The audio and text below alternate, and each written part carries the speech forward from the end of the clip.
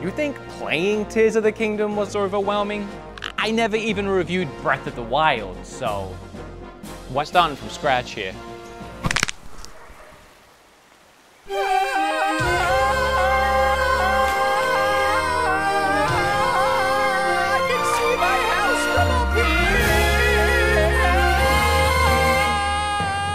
Nintendo as a company are creative, innovative, and not bound to many of the restrictions that other game studios have to face these days. Name me one other company that's allowed to have endless decades of development time on single projects while also allowing their main bad guy to be in charge. Hello. You don't see Square Enix taking orders from Daddy Sorry, although... did you not just see me take out that gnarly beast? Maybe they should? Breath of the Wild had 5 years to cook. And as a result of Nintendo pouring their hearts into the development time, gamers get this delicious, creamy, hot soup of an experience that the gamers just get to... I don't know what I'm doing. And just savor every single last drop of. And they've done that since release, and they'll continue to do that for years into the future. And to summarize what could easily be a, I don't know, let's just take a guess, 3-hour, 20-minute, and 42-second YouTube review, Breath of the Wild was, if not one of, the greatest video game ever made, and absolutely my favorite. Almost everybody could agree it was the best game ever made, and there was no beating it. Almost everybody could agree. There was one guy that disagreed. Tears of the Kingdom also had a 5-year development time, but using Breath of the Wild as its base, it was able to build upon it and improve upon every element in every single conceivable way. Tears of the Kingdom, more like Tears of the Kingdom. The land of Hyrule, the sky above, and the caverns below. Caverns below. Echo, echo, echo. You're an idiot. You're an idiot. You're an idiot. You're an idiot. I'm an idiot. You're an idiot. You're an idiot. You're an idiot. I've always wanted to do that. Each offering dynamic exploration, creativity, and I swear to God, this is the last distraction before I save Hyrule. It's just that I gotta help this Korra kid get to his friend on the other side of this river and then build a needlessly overcomplicated structure for him, and then that is it. I'll get back on track after I check out that cave over there because I really need more of those frog gems for the weird guy to snack on and a bunch more of the bright gems for the diamond poopers. That makes sense to anyone else? You're an idiot. You're an idiot. When Nintendo created Breath of the Wild, they wanted players to experience a sense of freedom, to go anywhere they wanted right from the start. There was no wrong direction. There was no wrong way to play. You could take a stick straight to Ganon's front door and fight him with the power of God and anime on your side, and no one was gonna stop you. There was no need for experience points or leveling up. The entire world was your playground to level up any way you wanted. If something's too hard, forget about it. Screw that guy. Go do something else and come back later when you're stronger or more skilled. Or after you campfire glitch the Master Sword because you saw a YouTube guy do it once. Nintendo didn't just add an open world to Zelda. It defined what an open world could be. Unlike other game franchises that just slap in an open world and hope for the best. It's like Domino's adding wings to their menu. I mean, you guys can barely make a pizza. But then on the other hand, Wingstop got them garlic palms. Tears of the Kingdom will never tell you that you can't do something. Rather, it will always encourage you to try and then allow it to happen, no matter how insane it seems. In so many ways, Breath of the Wild influenced so many great games to come. Elden Ring being one of them, and it's also regarded as one of the best games ever made, by myself included, and its version of an open world echoes that of Breath of the Wild. And with Tears of the Kingdom, Nintendo wanted to take that open world of Zelda and double it. But sadly, they failed.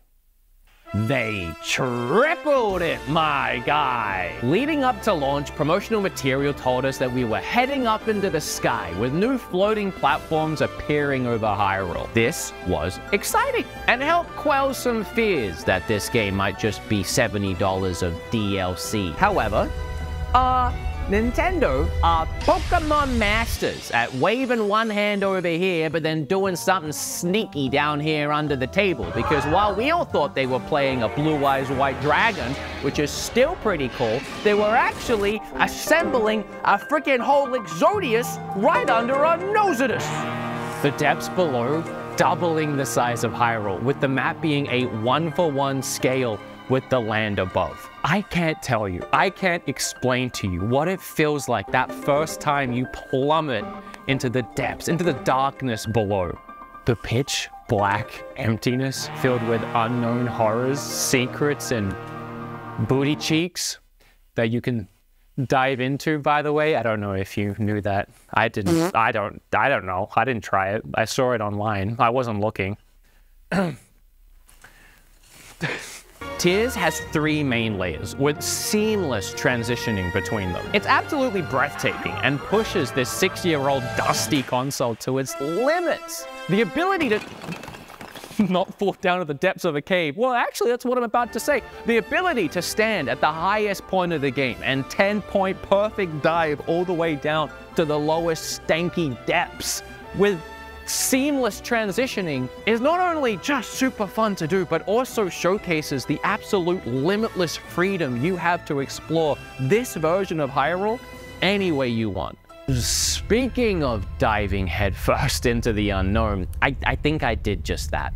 I'm a little ahead of myself. There's a lot to talk about before we get here. So let's back it up.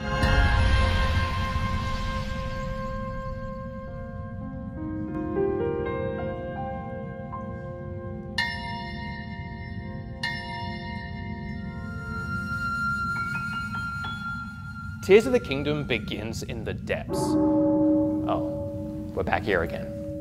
I guess we didn't back it up very far. Immediately starting you underneath Hyrule Castle, with Link and Zelda searching for this mysterious gloom that's been spilling on out and giving people a serious case of Ganon-19. We learn so much about the entire story in just the first few moments, but we don't understand the depth to it all yet. Pun intended. That idea of the soundtrack in Breath of the Wild being more abstract sounds and noises, and Miyamoto flicking his cheek and making that wet drip sound, you know, that kind of stuff. To highlight that sporadic and free-flowing exploration is once again improved upon here. With this early part of the game featuring these slow and twisted, stretched synthwave chords playing at such an uneasy pace, implying that something might happen, but you're not sure, you don't know, but you can't fully at ease yourself, just in case something does happen. I'm scared, Daddy, sorry. As you begin that final descent towards pure evil, the music begins to grow as they add more and more layers of synth, and then they introduce these sporadic piano keys that start building and building and building and overwhelming the space until silence. What is that? Even though it's short-lived, these moments of walking around Zelda, they're not only awesome as a fan, but they're also so important for the storytelling. Link is Zelda's appointed protector. It's literally his one job, and it's our job too in these early moments of the game. We take on this responsibility and ultimately fail, as Link struggles to reach out for her and then barely manages to even survive himself. And then this mummy just crushes Link, breaking him down to his weakest state, destroying the Master Sword and his right arm in the process. But I mean, joke's on the mummy, I guess. Link's left-handed, so that wouldn't even faze him. What's that? Oh no. Oh yeah, all of this acts as a way of resetting the player's progression. Sure, I'll give you that. So that a new game can be played, but it's all done in such a way that adds weight to the story. The game doesn't just take the Master Sword away and say, oh man, well, wouldn't you know, Link got all hopped up on Moo Moo milk and forgot where he put the darn thing. Yeah, rather, it showcases how weak and fragile the Master Sword was against this thing. Link, at his strongest, couldn't beat this guy at his weakest. Blade that shatters so easily against my power. cannot save you from me. That's why they showed you his hearts, that he had them all. This is the most complete version of Link, and you may as well throw a T in front of that, because compared to this guy, he's a twink. Maybe if this Link had this Link's delts. What was Twilight Princess Link benching? The story in Tears of the Kingdom is not only the best we've seen in a Zelda game, but also the saddest. I mean, Tears of the Kingdom, more like Tears of the Kingdom. Tears of the Kingdom follows almost exactly the same story beats as Breath of the Wild, but again, does them all better. You know, hit up a few shrines, collect your powers, descend to Hyrule below, visit the 4 regions, make new besties, beat the big baddie, and then head to the Winchester, grab a pint, and wait for this whole thing to blow over. Yeah, except not that quickly, because every element is far more ambitious. It really does feel like Tears of the Kingdom is the Breath of the Wild the developers wanted to make, but they were held back by the PU. Also, you know, time. I know it had 5 years of development, but really, it feels like it had 10 years of total development. Man, I gotta say, if this is what Nintendo can do with a decade of development time, then Metroid Prime 4 has to be looking insane. You guys are still making that, right? Right?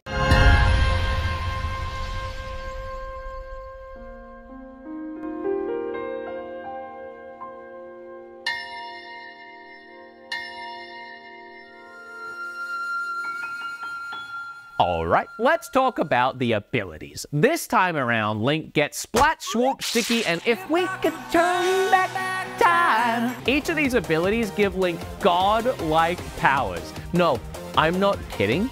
It turns you into actual Jesus Christ. Always look on the light side of life. No, I'm serious. Even Ascend, it wasn't actually originally a planned ability for the game. It was a developer debug tool they used while building Tears of the Kingdom. They used it to leave caves quickly, and it was a cheat that they would use while making the game, and they decided, why not just give that to the player, because cheating is fun in video games. Big distinction. And that was the inspiration that led to how the rest of the game could be played. So just cheat. It doesn't matter. Who cares? Nobody cares. Nice hat. Every puzzle, every shrine, you won't get caught. Nobody's looking. Nintendo wants you to do it. They're begging you. Cheat on us. They say, well, don't like go to PlayStation or Xbox, you know, stay here on Nintendo. But as long as you're here, adultery, baby. As long as you get to the end goal, the game will always give you that satisfying Zelda fanfare sound, which means you did it right. No matter how you did it, we don't want to know how you did it. Don't tell us, but you did it. There is no wrong way to play Tears of the Kingdom, because cheating is fun.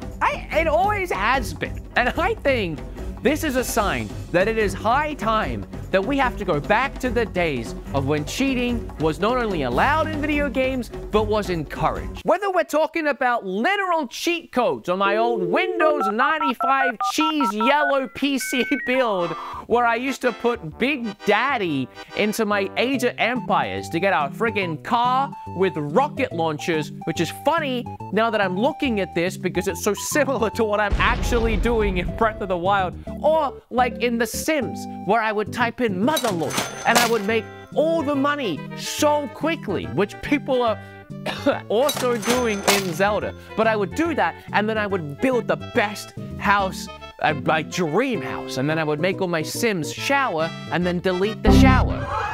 Don't judge me, I was like 12. Or not even literal cheat codes. What about when you outsmart the game? Like, it never feels better than when you're playing Mario Kart and you take a jump off Rainbow Road where you're not supposed to, but you stick the landing anyway and find that shortcut to get you in first place. Or Or there was, I used to, when I was a kid, I loved playing the Star Wars Phantom Menace game, but I think I was like 9, and some of the levels were really hard. There was one platforming part in Gungan City I could never do. So I found this really great hack where I would just cry and my dad would do it. My point is, cheating in games is fun. Nintendo has even given us these tools before in their games. You remember Mario 3? It blew my freaking brain that first time I found the flute. I found it on my own, on accident, and it lets you skip whole levels. And I was like, this has been here the whole time. I've been going through all the levels like a idiot, like a pleb, and this guy knew about it the first time he ever played the game, huh?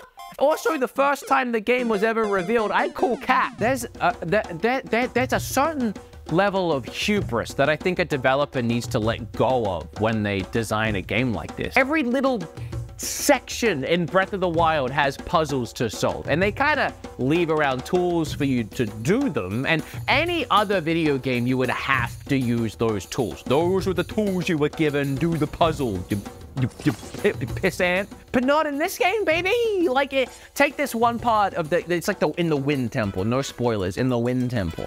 There's this thing, it's got to spin around and it'll open that gate. Now here's what I did, here's what my big brain did. I got a stone slab, I stuck it on there, and then I had a fan in my inventory that I had brought from like earlier in the game, not even this temple. I just stuck it on there, turned it on, spun it around, Bob's your uncle. I hope not, that'd be really weird, but it worked.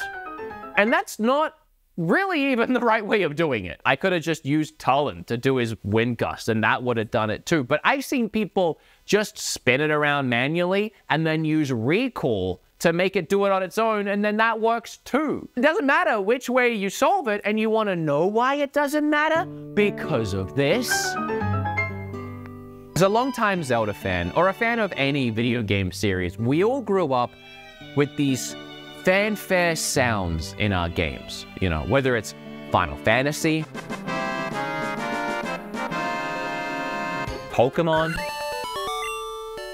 heckin' Kirby,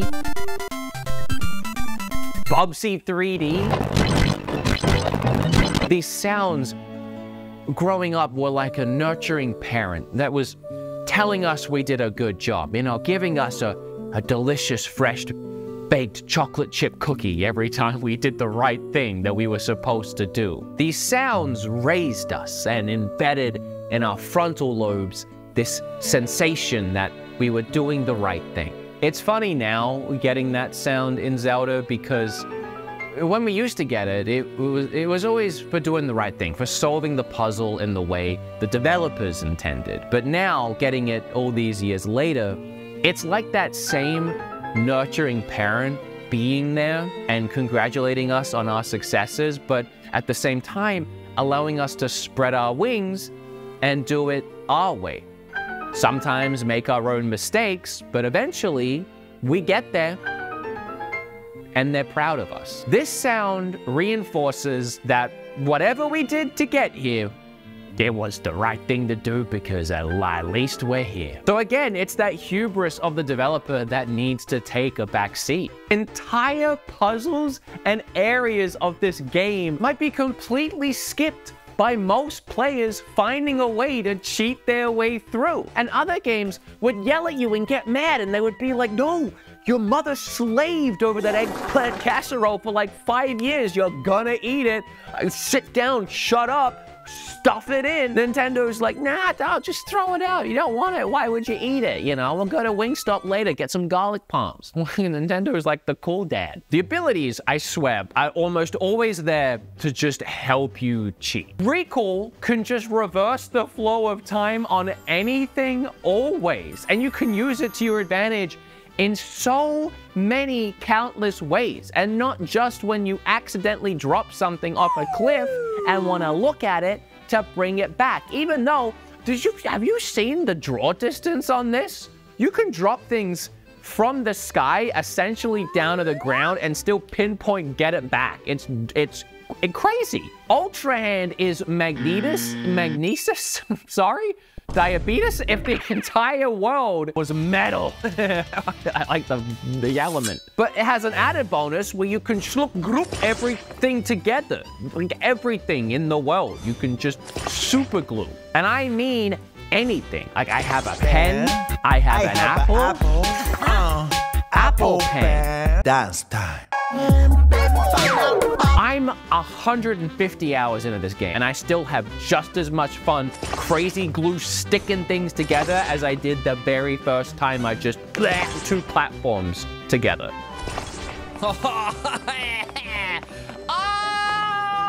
Once you add in all the Zonai devices, and there's so many, we'll talk about them later, found around the world, and then gotcha, ball, giant gumball machines, and these are crazy, by the way. They're so satisfying to throw like 5 massive Zonai charges into and then watch everything spill out, and it's so satisfying. It even breaks the frame rates, which is weirdly not even by design one of the most oddly satisfying things in the game, to know that I got so much stuff the game is breaking. I mean, you can build bridges, boats, cars, scaffolding, pod races, freaking hell in a cell death cages, gun dams, more like gun damn. It is up to you how crazy or not crazy you get with the building. I mean, you don't have to do it at all, you know. Some players don't, but then other people build 16-wheelers and just hit the open road. I'm gonna ride it all night long.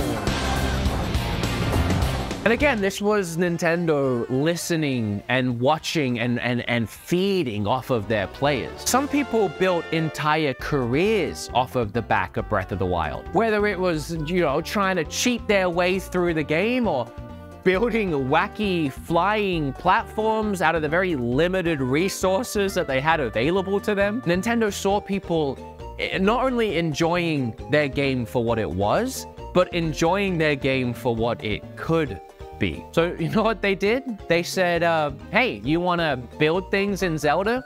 Well, now you can. You want to glitch your way through the game to the end? Well, here's a tool that we used to do that. They said, hey, you want your weapons to stop breaking? Well, we can't do that, but we will give you Fuse, which extends the life of the weapons at least. Also, it makes them crazy strong, and you can fuse anything with anything. You don't believe me? Watch this video about it. I have a pen. I have a pen. Long pen. Speaking of the fuse ability, I fully believe that had to have added at least a year to the total development time. Anything being able to be fused to your sword, shield, or bow, and each having different abilities and effects that all work cohesively together. I mean, this is even crazier levels than Super Smash Bros. Ultimate, and how every character have these crazy move sets and they all somehow work together and they don't break the game. At the start of my playthrough, I'll admit, it was a lot of just fusing pointy long stick to other pointy long stick to make extra long, extra pointy stick, which, to be fair, might have just been me overcompensating. Later, I realized that, yeah, you know what that really cool loot that enemies drop when they die? Oh, you can fuse that to your weapons, and more often than not, it'll make a really cool new sick thing. Like when I got this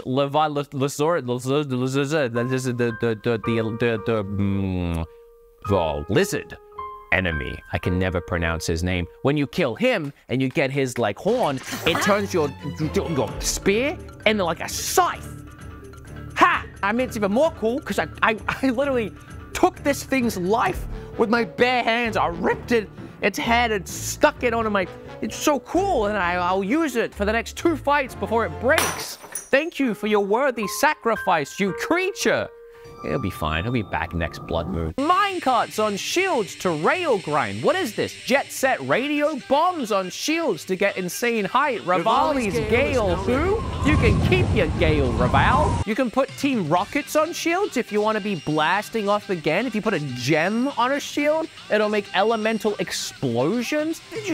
A Death Ray Beam? There's probably so many more things there's definitely so many more things I don't know about. And that players will be discovering for forever to come. And that's before we even get to arrows. You stick an eyeball on an arrow, it'll heat seek homing missile onto enemies. Lemons, can shock your enemies. It can put muddle bud things on your, and then the enemy will get all confused and will attack other enemies for you. You can even fuse a stake to an arrow and make a meat missile. And it doesn't really do anything except slap your enemies in the face with protein. But I mean, it's humiliating. No one wants to get pistol whipped with another man's meat missile. You'll be fusing so many things to arrows, you'll constantly be scurrying around enemy camps and breaking crates and looking behind the couch and under the fridge for just one more arrow. I swear arrows have become the rarest and most valuable commodity in this game. It's like the only thing I'll spend money on. Just give me another friggin' arrow, man. Please, I'm jonesing. Hundreds of different kinds of items, from enemy drops to just things you find around the world. It just creates endless possibilities for your playstyle and how you interact with the world. And it also gives items so much more value. I mean, before, like, enemy parts were just trade bait for me. You know, I wasn't good at cooking with them, and all I would really do is sell them for money, or I guess give them to Kilton so that I could get this freaking sick armor set.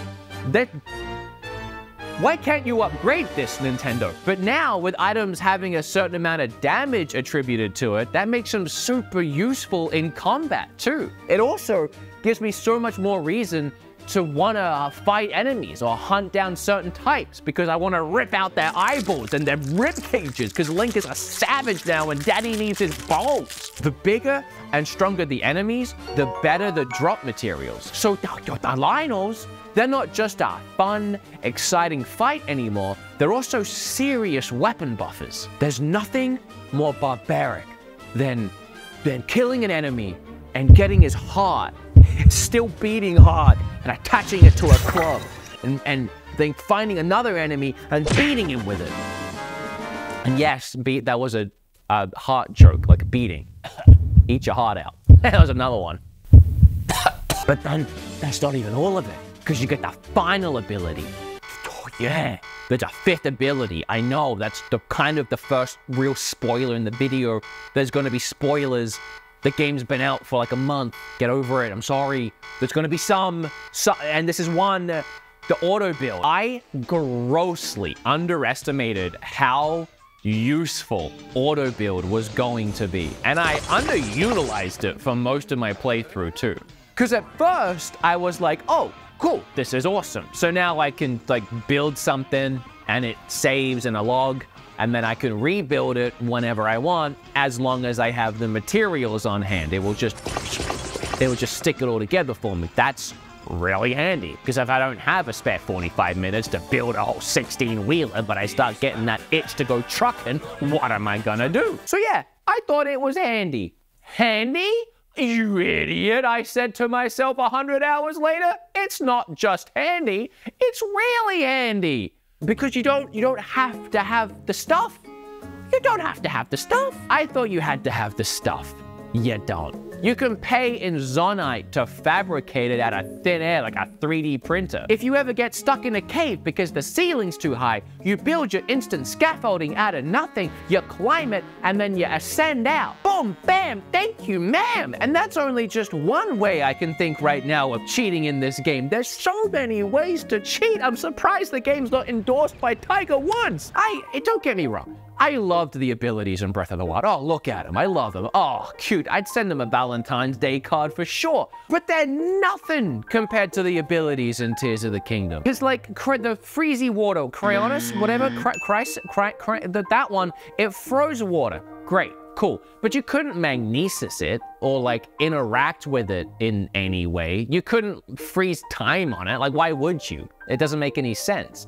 But in this game, you can like ultra hand up something and move it all around and then let go and then recall time on that, and it'll follow the path that you moved it around. And then while it's doing that, you can recall up through it and then jump off of it using it as a moving, floating platform. You can fuse all these abilities together, pun definitely intended, to solve puzzles in all these unique and creative and fun ways. Whether it's to platform a puzzle, defeat enemies, or just destroy Korok lives. I mean, look at this.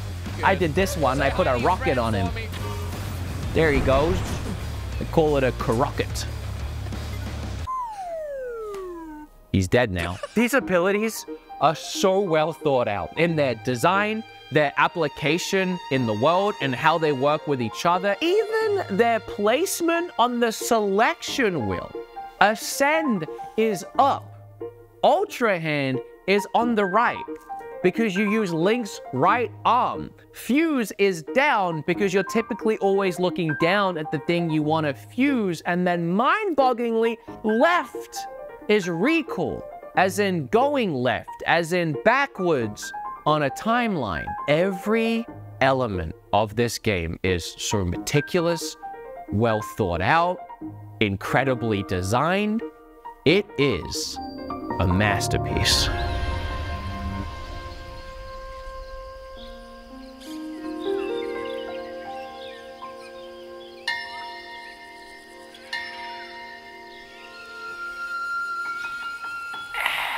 Overwhelming. That's, I think, the main adjective I have seen used to describe Tears of the Kingdom by the general public. See ya! It's definitely accurate.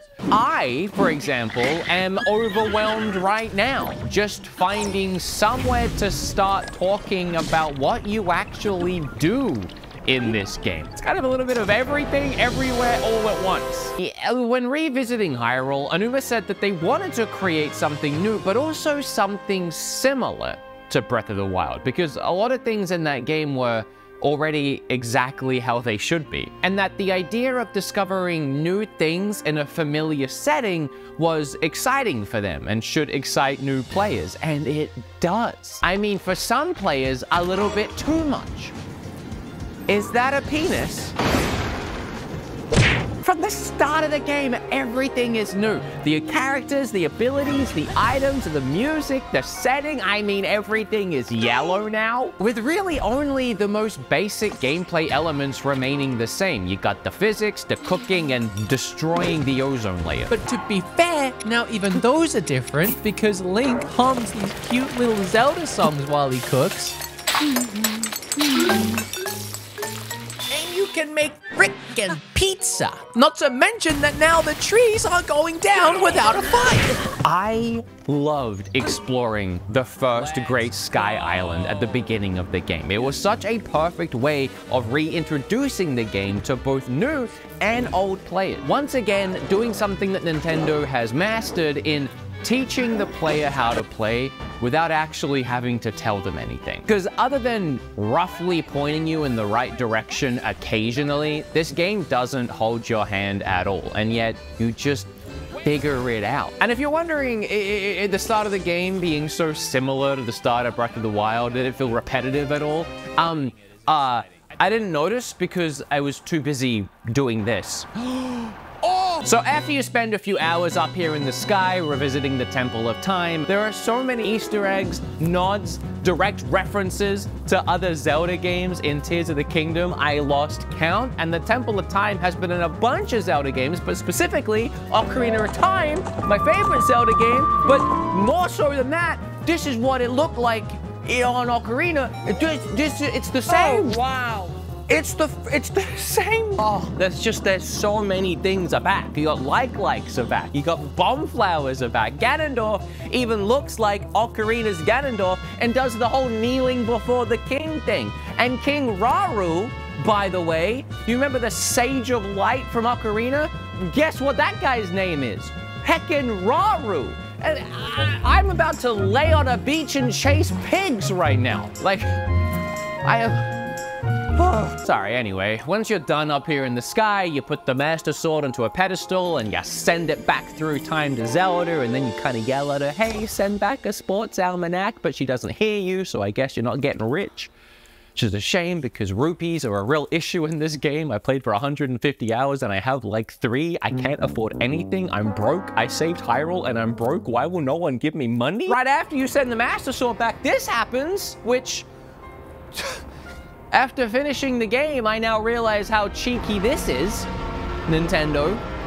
You son of a bitch. Then you jump down to the sky, and you fall Down to the land of Hyrule, and it never ceased to amaze me. how seamless this transition is. And the draw distance is insane for the Switch. I mean, as you're falling, you can see all the way from the Gerudo Desert to frickin' Goron Mountain, and it's all crystal clear. There's no loading screen or anything as you fall towards the ground at breakneck speeds. As a longtime Zelda fan, this makes me happy because I know it's what they wanted from Skyward Sword. You could dive out of the clouds to the ground below, but due to the limitation of the Wii U balance board, the developers weren't able to achieve this seamless descent. So you could only dive at these specific points. But now, you got the full thing, baby! It all comes back around. It's moments like these that really make me feel like Breath of the Wild and Tears of the Kingdom are the Zelda games that we've just been waiting to get, that Nintendo has been slowly in bits and pieces making across the years, and now we finally get to mesh all of the Zelda puzzle pieces together, and you get Breath of the Wild and Tears of the Kingdom. I mean, it's not even new news that Nintendo have been pushing their consoles to the limit with what is kind of an open world. Look at Wind Waker, for example. That also had a large open world with no load screens. At least, you know, I didn't see them because I was a little kid and I didn't understand how games work. And I only learned later that the reason why traveling the ocean was so heckin' slow is because the game was loading the next part of the game while you were sailing. I mean, I wasn't smart. I mean, I was a kid. When I was a kid, I thought if I ate a watermelon seed, a watermelon might grow inside me and I'd die. So, you know, I'm lucky I finished high school. Just like that, you're back, baby. The old stomping grounds. Now, in the first order of business, where are those great fairies? I want to make sure they still have those big personalities. What I love about the first time you land on Hyrule is it's familiar, but as we talked about, very different. And Nintendo were really smart about doing this. The second you even land on the grass of Hyrule, you already have a ton of things in your inventory that you've never had before, like all these wacky Zonai devices, as well as a bunch of other items and weapons, the brand new abilities, a sudden need for a manicure. Not to mention all the sky islands you'll see floating above with debris falling everywhere, a new blank canvas of a world map, and a large sense of adventure for both returning and new players. A brand new adventure is about to begin. Now, where have you been? So, I mean, are we like dead set on finding Zelda? I'm not asking for any specific reason. I'm just saying that Link has options.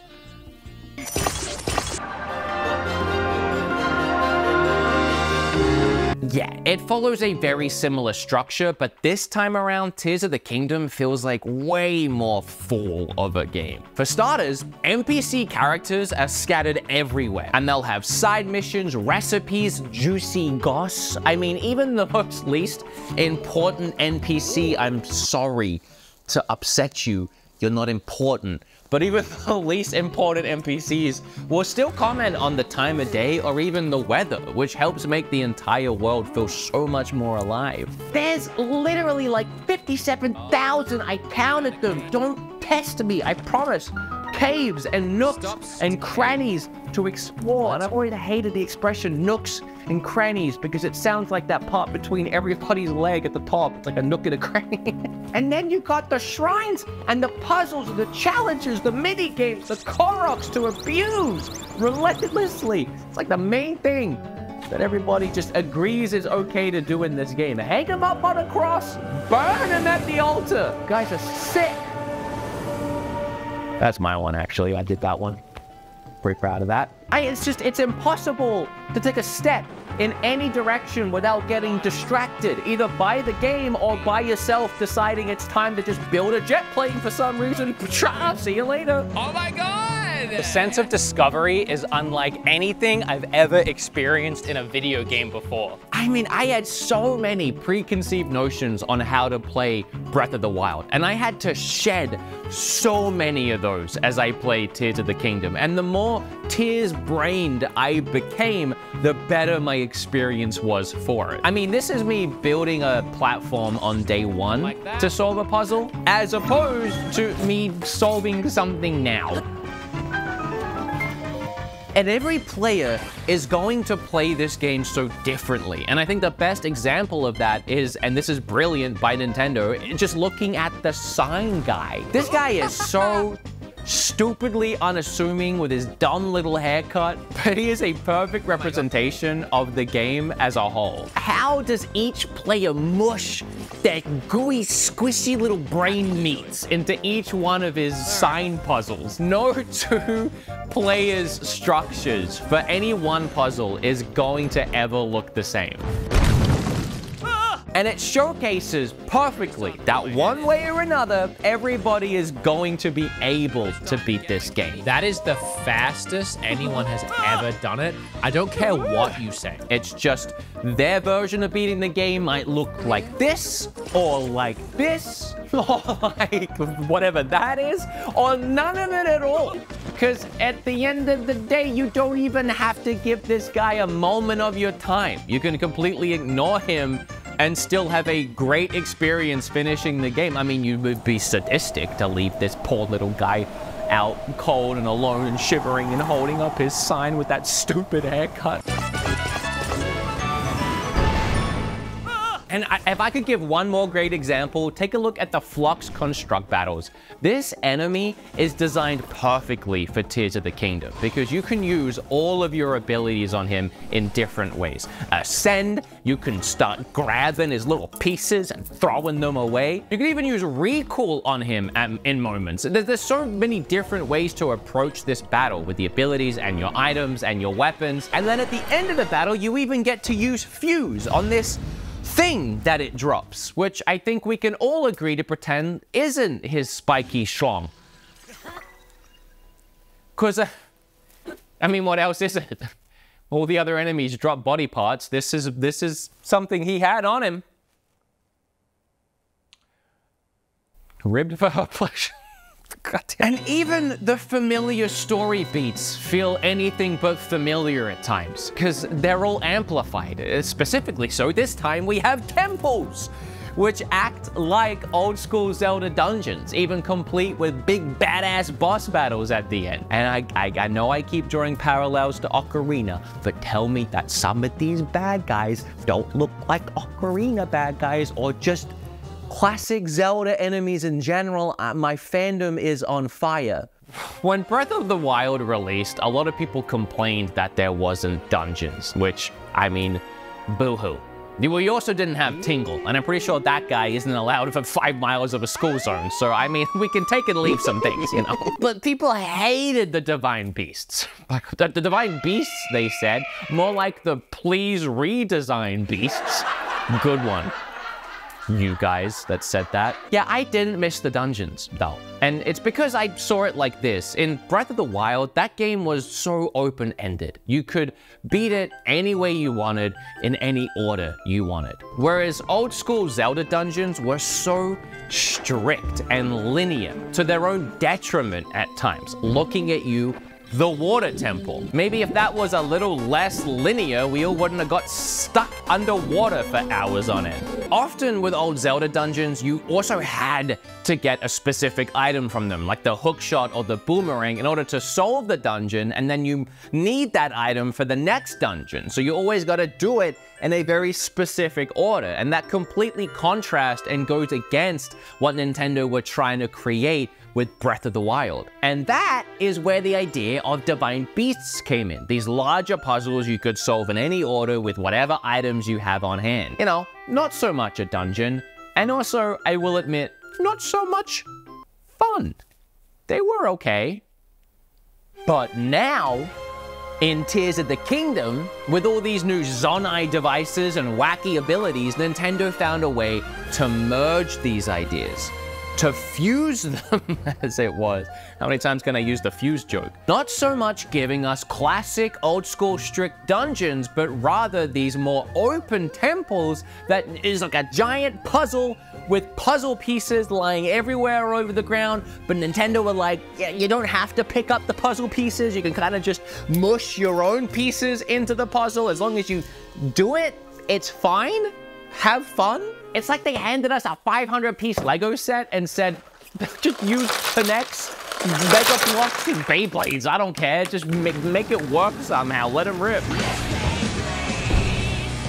Like, when I visited the fire temple, the last gong, I couldn't find a way into the stupid towers, a big tower, and I think I was supposed to get in near the top somehow because I saw layers to it and it was at the bottom, but I couldn't figure it out for like an hour. I was looking everywhere, and then I finally had this dumb thought. A dumb thought that shouldn't work, that wouldn't have worked in any other game. But I got one of those fire hydrant things and started spitting all over the lava and like created rocks that I stepped on, and I joined them together and made a platform, and then I got underneath the tower and I zipped up through it and just got the gong and walked out of the room.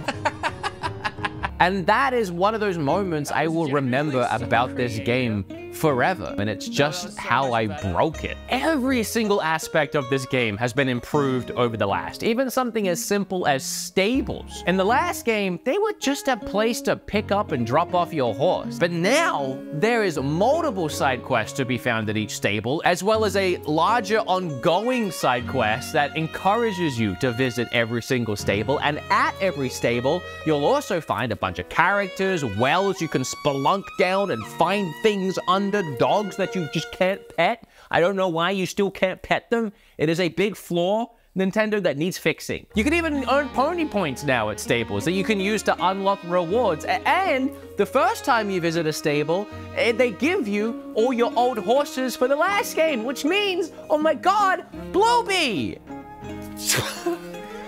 I thought you died! Blueby! Stables weren't even an element of the game that I would think about before, and now they've become such a focal point and one of my favorite parts of the game. It also encourages me to use my horse a little more, because now with all the Zonai devices, I can just build my own air bike. Or, I mean, I really could just build my own horse, you know?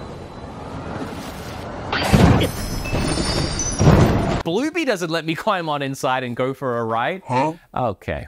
Yeah, no, I heard it. Flying around in an airship that you built yourself would be fun in any game. But the fact that it's Zelda makes the contrast so much more exciting. Like, yeah, driving 80 miles an hour on a freeway might feel pretty normal, but you do it in a school zone and you really get that rush. And don't get me started on some of the wacky things that you guys are building online. It's like we're not even playing the same game half the time. Building is specifically helpful in the depths where you can't bring your horse, and believe me, I've tried. It's brilliant that in a game where they added building, they also gave you a whole area of the map that requires you to do so. The ground is covered in gloom that'll sap your health, which encourages you to get around in other creative ways, like building a 4x4, or a truck, or a, I don't know, whatever your little stupid brain comes up with. You know, Minecraft is the #1 selling third-party Switch game, so I wouldn't be surprised if Nintendo took a lot of inspiration from them, mine for materials and fight creepy creepers. There's a lot to discover down here in the depths. Activating a light route will light up the area like the 4th of July, and for every light route, there's an equivalent shrine above, which not only makes them easy to find, but my god, there's so many of them. Almost every point of interest above, there's something to find hidden underneath, which really helps make these two worlds feel connected. And that's before we even get up into the sky.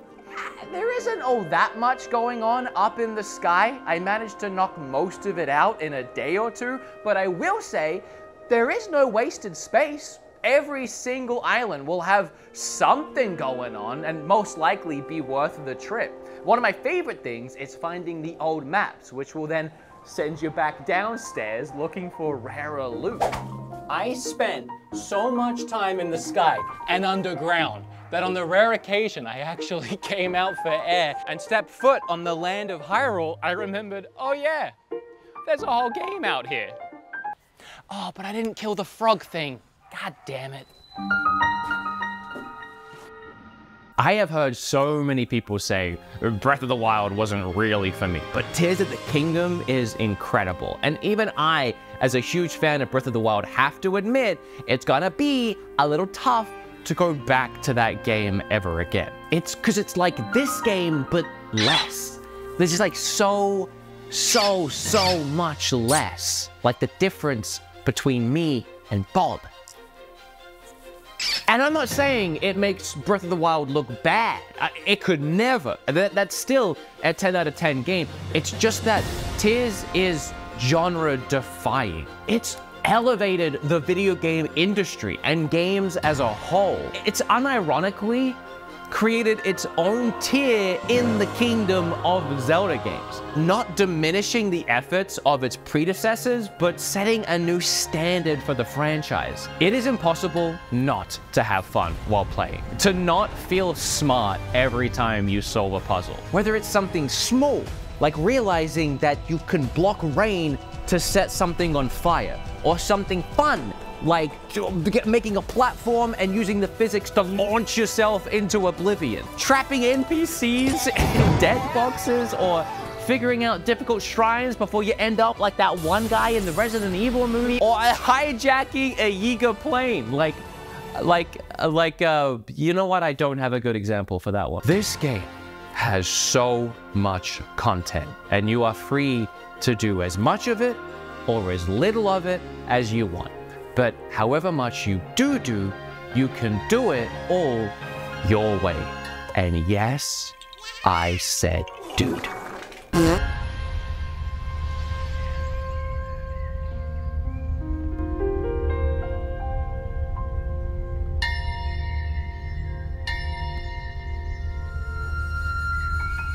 The amount of Zonai devices Nintendo gave us to mess around with in this game is out of control.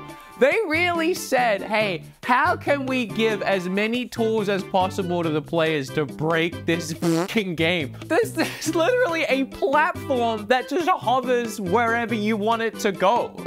In a game that so many of the puzzles need platforming, they just gave you a platform. Really? And look at the sign guys. Sign guys? More like, why even try, guy? Oh, I probably shouldn't make a joke about cheating and try guys. You could take 2 of these platforms and like 10-year-old me in my kitchen playing hot lava on a couple of stools. You can just rotate one after the other and keep hopping along to wherever you want to go until you smack your head into the kitchen counter. Wings, fans, rockets, balloons. Nintendo said, hey, you guys want to fly in this game? Well then fly. Fools. I mean, sure, some of these items write themselves and they're a little obvious, but then you have ones like the stabilizer, which can really only come from Nintendo playtesting their games from hour on end and realizing that, hey, this might actually help keep some of the wacky, stupid things people create standing upright. Like, it helps when building motorcycles, which, yeah, you can make motorcycles in this game. You don't even need to pay $20 for the DLC. Nintendo just said, you can do it! And then you got all of the killing things, all the death things, like the freeze and the fire and the beams and the rockets that you can use to create massive mechs and killing machines. And you guys really need to go outside and touch some grass. Although some of you literally made lawnmowers to cut the grass. Why? It's like, well, I mean, you could farm for rice, which that's actually really smart. And it doesn't stop there. You got batteries, bombs, mirrors, springs, cooking pots. I mean, and almost all of this can be fused to your weapons or your shields, or and the most impressive of all of it to me is just the simple, unassuming steering stick. You know, it doesn't really do anything on its own, but no matter what you build or what you build on or with, you stick this stick somewhere on it and it will control everything that's attached. This allows you to turn anything into a car, bike, plane, and I mean anything. Once again, this game will never tell you no. Like, maybe it should sometimes, like you probably shouldn't turn a Korok into a dirt bike, but if you really wanted to, you can.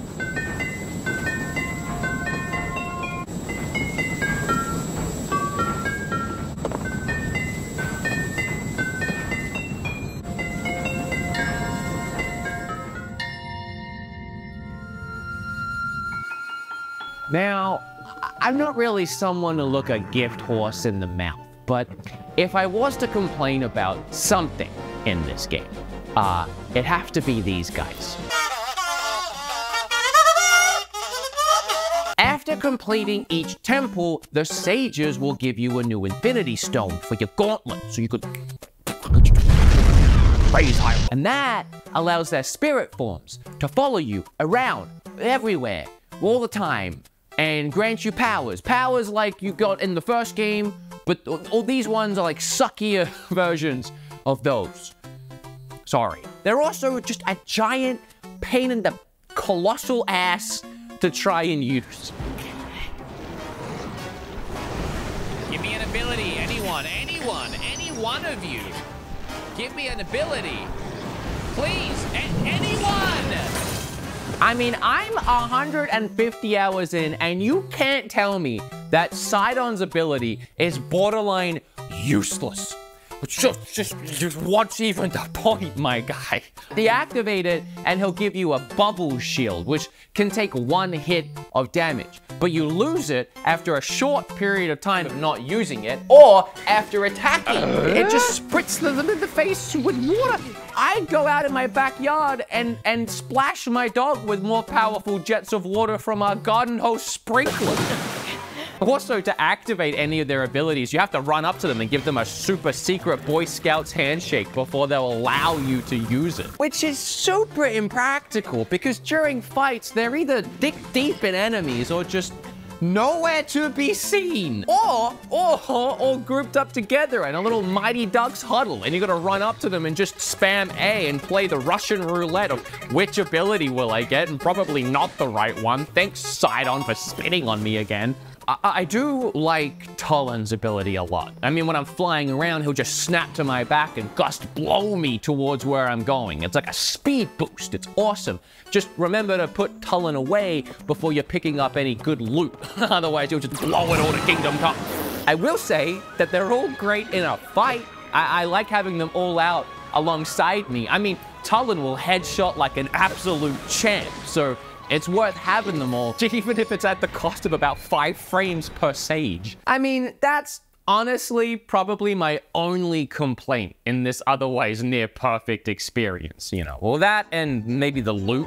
If I was to get real nitpicky, the loot feels like a real issue. Every single chest either has a decayed weapon or another shield or bow that I just don't need and can't fit. That's all I get? You know what I'd have a lot of? Opals. This game just throws opals at you like that Tic Tacs. Opals are the true treasure in this game. My God, I'm sick of doing a lot of work for nothing. And if you don't believe me, there's actually a side mission called True Treasure that gives you an opal as a reward. Actually, it gives you 2 opals.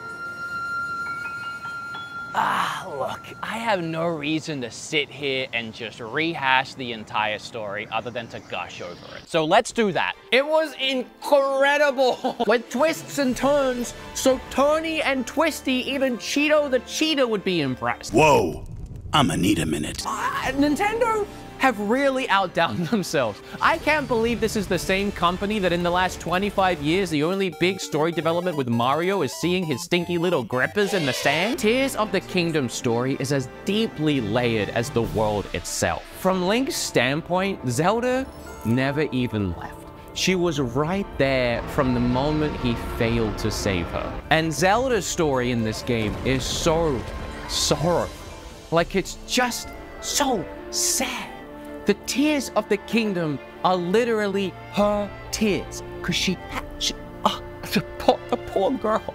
She had to live through a war again, see multiple people she cared about perish, then turn herself into this dragon in the most painful and shocking Zelda cutscene we've ever been given, and then just left to mindlessly roam the skies of Hyrule for supposedly hundreds, thousands of years. Just crying up there. Oh, and all the while, with the Master Sword embedded into her skull as she heals it, and also embeds it with light energy to make it stronger than it ever was before. Because yeah, the Master Sword is a canon Super Saiyan now, and this, again, adds to that weight in the story I was talking about. When I said even Ganondorf, in his most weakest form, could destroy the Master Sword like it was nothing. And now we know that it's been waiting years for Link to find it and use it in the face of pure evil a second time. And also, my legs and my brain and my arms and my butt, they all turned to mush when Master Koga, who, by the way, I love that they're back in this game. He has such a great arc. I didn't know I needed more Master Koga in the sequel, but I did. Also, the original person to fall down a chasm. You find him, and he tells you where Ganon is, and it's like, of course, yeah, of course. He's under Hyrule Castle. Of course he is. But on top of that, wait a second. How long has he been there for? Because leading up to the release of the game, we were all wondering if you could go straight to Ganon. That was a big question, and Nintendo never talked about it. And then I started playing the game, and no one told me that I could go beat Ganon. They were like, go to the 4 regions. But Pura didn't say anything. This guy didn't say anything. That guy said nothing. That guy's a damn tight-lipped loser. The whole time, he's just... And my first thought then was, wait, so you could just rush Ganon, but then the whole story is about the Master Sword and giving it to Zelda and her sacrificing herself. So wouldn't it be really silly to go beat Ganon with like a stick and the power of God and anime, like I said earlier, and not even use the Master Sword? But then I remember she comes to you at the end of the fight. She comes to your aid. So if you didn't have the Master Sword, you sure as shit do now. And then at the end, when Link wakes up falling and he sees Zelda hurtling down towards the ground, he realizes this is his chance to do what he couldn't before, to save her, to dive after her and catch her. So without even thinking, like the hero he is, he charges forward, reaching out to her, trying to do what he failed to do before. And then we get this shot that mirrors the same shot from the start of the game, but before, there was nothing but darkness and despair. Now, there's a blinding, overwhelming light. This one goes out to that one girl that I'll always try to save, Princess Zelda. Zelda, I'm a fool, but with your cheer we'll beat this ghoul. Zelda, understand, I'm gonna find you, this is not the end. Zelda, Zelda, Zelda, Zelda, Zelda, Zelda, Zelda, Zelda, Zelda, Zelda, I'll find you. Oh. Well, you know, after I've completed every single side quest and also found the Tingle outfit, I'm a busy guy. Zelda, Zelda, Zelda, Zelda, Zelda, Zelda, Zelda, Zelda, Zelda, Zelda, I'll find you. Oh. Yana, Bo, Queen Sonya, Anna, King Raru. 1,000 mobs of moblins couldn't keep me from you.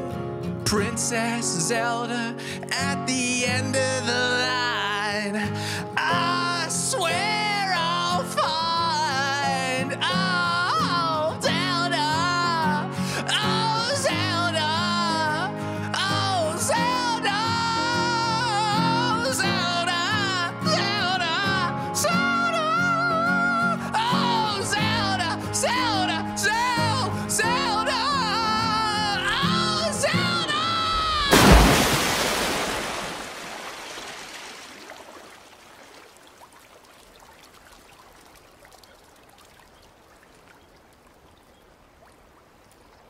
Then After 30 years of silence, Link finally opens his mouth and says, My name is Jeff. Zelda Tears of the Kingdom has taught us many things. That video games can still surprise us. The correct pronunciation of chasm. A lot of people kept calling this a chasm. Not really sure where that came from. And that despite the video game industry so eager to churn out the yearly blockbuster one after another, after another, after another, sometimes it pays to slow down and take your time. As the great Miyamoto once said, the game will be ready when it's ready, or something like that, I don't remember. My hope is that more games take inspiration from Tears of the Kingdom. More games that take off the training wheels and allow players to play the game the way they want. Without asking why are we trying to play that way, or punishing us for trying to play a way that maybe wasn't intended. Because sometimes cheating is fun. Oh, Zelda! Oh, Zelda! Oh, Zelda! Oh, Zelda! Zelda! Zelda! Oh, Zelda! Zelda! Zelda! Oh, Zelda!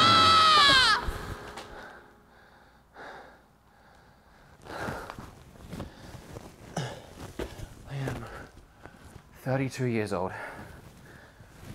Still a reminder there for myself.